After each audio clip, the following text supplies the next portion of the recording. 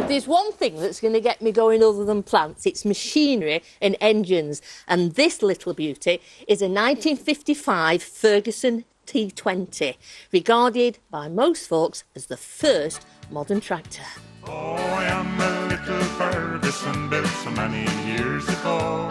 2016 marks the 70th anniversary of the Ferguson T20 tractor, otherwise known as the Little Grey Fergie. Just wants a bit of brute force. Is that what it needs?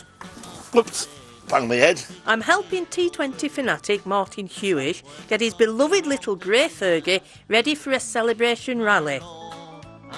Martin's family bought the tractor from a local farm in 1967. So how much did you pay for it? I got a receipt, £102.10 shillings. Wow, look at that. And what do you think the value of it today would be? £1,500. That's a good buy. But it'll never be sold because it'll stay in the family, because it's my mother's tractor. It'll go down from the family until doomsday. The only problem is, Martin's tractor won't start. No, she's not going to go. It's a bit sad, isn't it? Yeah. Without sounding stupid, you have got some diesel in this. I'm a man, of course there's diesel in there. Right. There's not a lot of diesel in it, mind. Typical. Right, so we've got fuel, it's got to get through to the engine. So First blockage, filters, yeah. bleed it. As we crack on cleaning the filters and solving our fuel blockage, Is there muck in there? there's a bit of muck in. Here's a bit more history. After World War II, something needed to be done to increase food production. So Irish engineer Harry Ferguson designed the T20 tractor. What makes the T20 so special is this unique hydraulic 3-point linkage system. 1, 2, 3. Ferguson designed all manner of machinery that attached to his linkage system, making farming easier and faster. It was genius, and modern tractors have used this 3-point linkage system ever since. Right, to get the air out. That's okay. Just like a radiator, you know. Yeah, that's all. You see, what I like about engines is the simplicity of them. The basic 4-stroke engine, you've got 4 cylinders, and fuel goes in, but it's, you know, sucked in, let's have some air, compress it, bang, with a spark plug, and shove it out. Yeah. You know, and these, you know...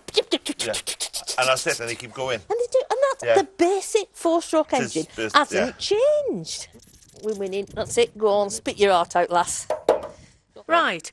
We've cleared the fuel blockage, given her an oil change, and she's ready for action. Shall we give it a go? See if she fires up. See if she goes. Go on. That's it.